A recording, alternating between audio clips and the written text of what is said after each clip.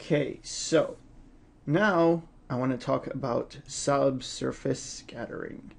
So normally, if you have, let's just say we have a ball, and this is just very solid. What's going to happen is light is going to, let's say the light's coming from here, light. It's going to come down, it's going to hit the object, and we're going to get our separation of light side, shadow side, just like what we've talked about all this time. You'll get your highlight, and that's the point where the light, it's perpendicular to your vision.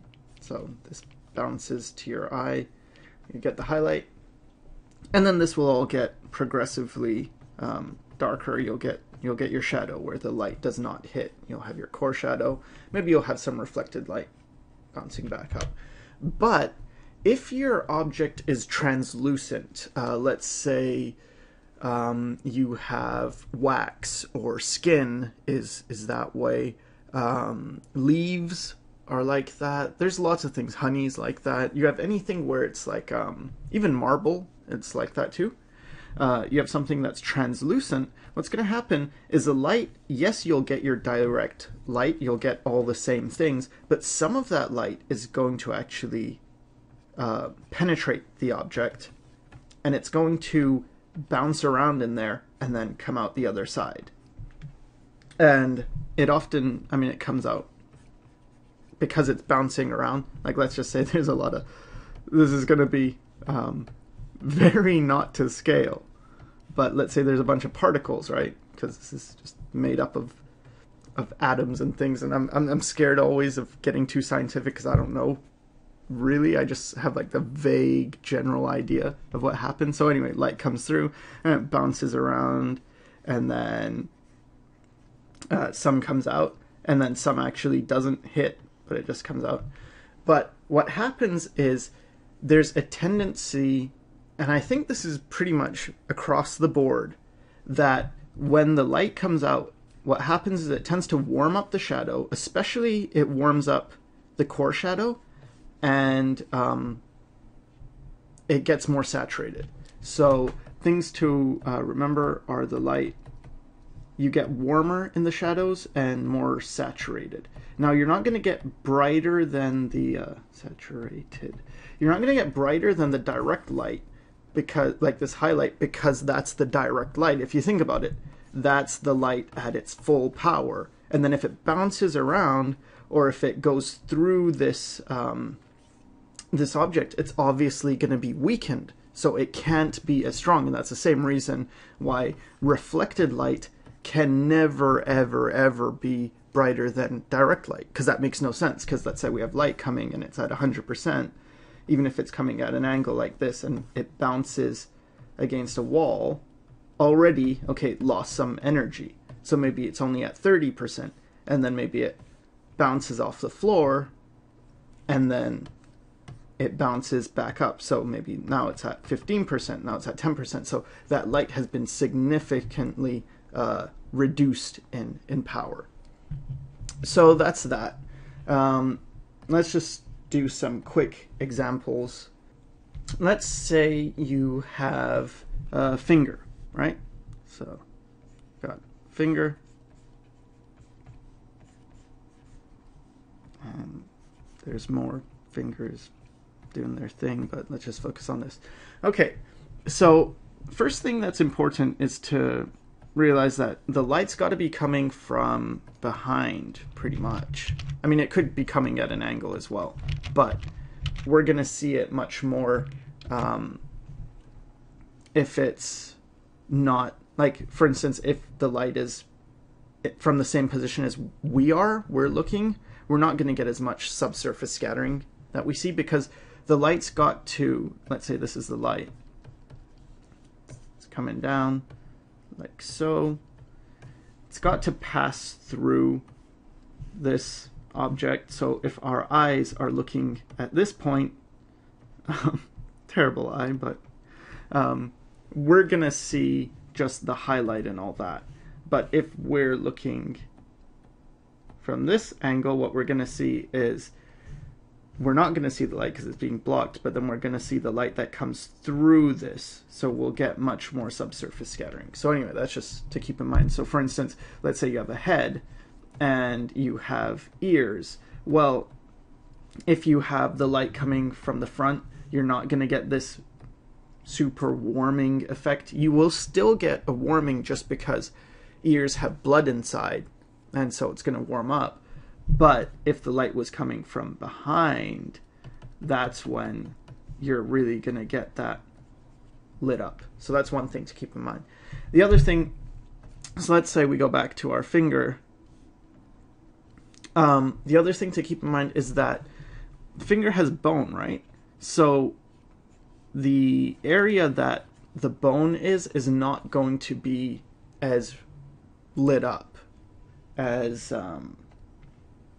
the other part, like the skin without the bone. So I can quickly paint it, but and it depends again on it depends on the complexion of the person exactly how the colors are going to behave. But for the most part, it's going to get warmer. So let's just say we have that, and then I'm just going to render it without the subsurface scattering first.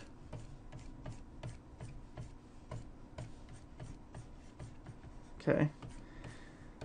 And now where it's going to get warmer and more saturated is going to be in this area.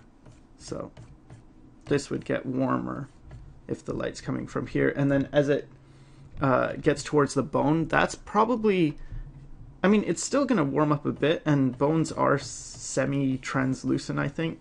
Or I don't know the term, but it's going to block it out more, and then around the edges where it's really going to where it can really get more red, and you get that effect of almost like a glowing, right? I mean, this is a very, very extreme version of what can happen, but I think you get the idea because you've probably seen it a million times. So anyway, there's that. And why does it always get warmer even if it's not blood? Like for ears and fingers, we get it. Yeah, it's bouncing around and there's a lot of blood and it picks up that. But why, for instance, on marble or in a leaf, why does it always get warmer? What I heard, and I may be wrong, so if there's any people into optics, I don't even know if that's the right term, whatever, physics of light, maybe you could explain it better, but it's the same thing as the sunset thing, where I mentioned in another video, you've got different wavelengths to light. So red's wavelength is like kind of like that.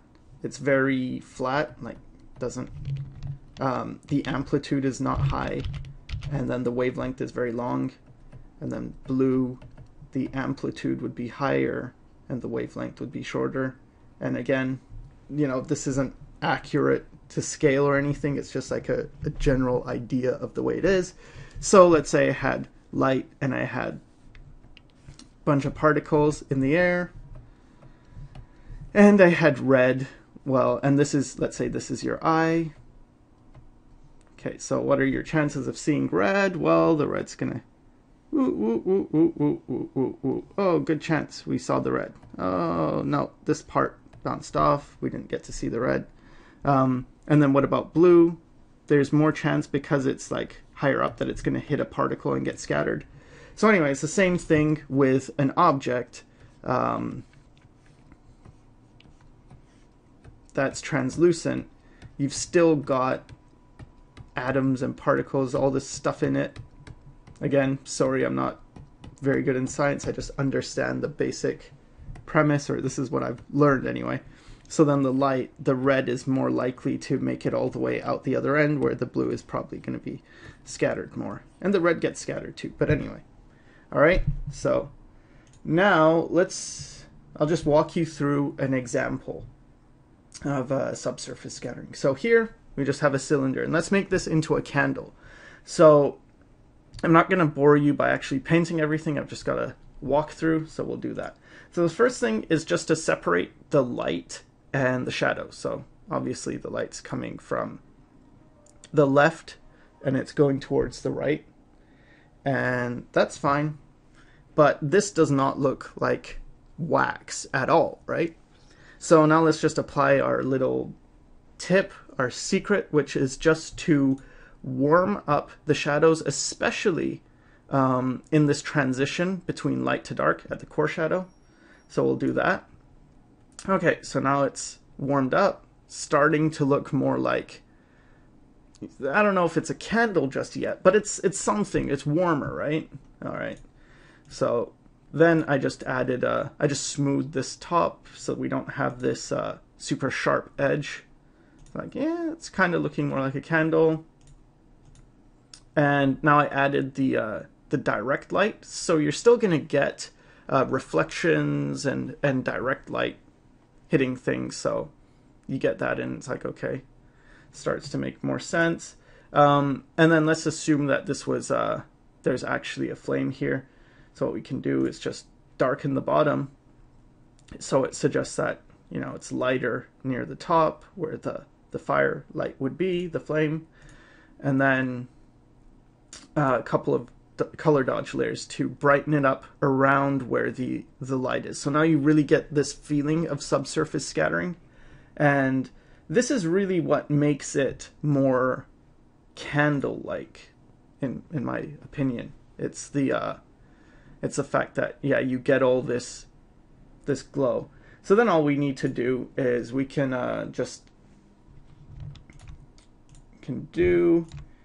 can make like a wick. So that's going to be pretty easy. Just get, you know, like a wick, and just draw that in, and it's probably going to be a bit darker near the top where it's burning, so you can just lighten it up near the bottom a little bit, and then just draw in the fire. So I'll just make a new layer, set it to color dodge, and check these two boxes. Take, I don't know, maybe a white. Probably can just use a hard round, and there we go. And maybe I can make a layer underneath that, just get a bit of reds or oranges, and it's going to give that impression of like, and that's probably overdone. That flame it's a bit too much, but you get the idea, right?